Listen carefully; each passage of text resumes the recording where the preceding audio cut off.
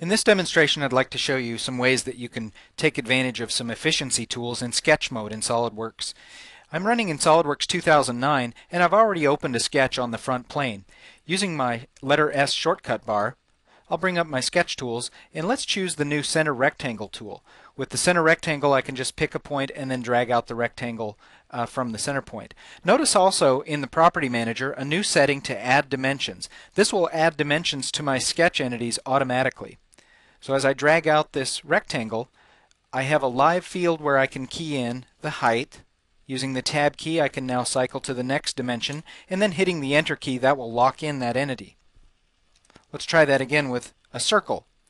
Using letter S, grab my circle tool, and as I drag out the diameter, I get a field that I can key in the diameter for that circle, and it automatically creates a dimension for me.